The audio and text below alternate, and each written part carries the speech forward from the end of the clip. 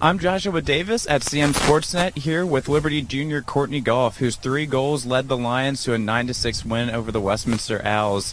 Kourtney, take us through the game. How did you come out on top? We came out like we were posed on offense and defense. We were talking a lot. We focused a lot on practices and, a lot of hard work and, just everyone picking each other up, no matter if they're playing or if they're in the game, not in the game, it doesn't matter. Everyone's picking each other up. Everyone's got their back. You drop the ball, it's okay. Let's get back on defense, get the ball back. And I think we did a really good job today of just being a team as a whole together. It was a very hot start for you. You guys scored the first 4 goals. What was the last team your coach said before you went out on the field?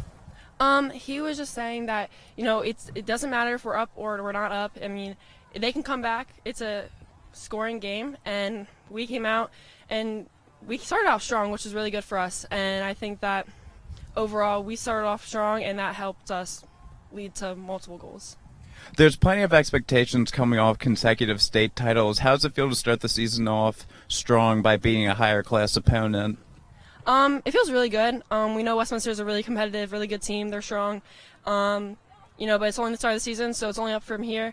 It's kind of baseline, like our coach has always said, we have to start here, but we can always get better. So I'm excited. All right, thank you for your time.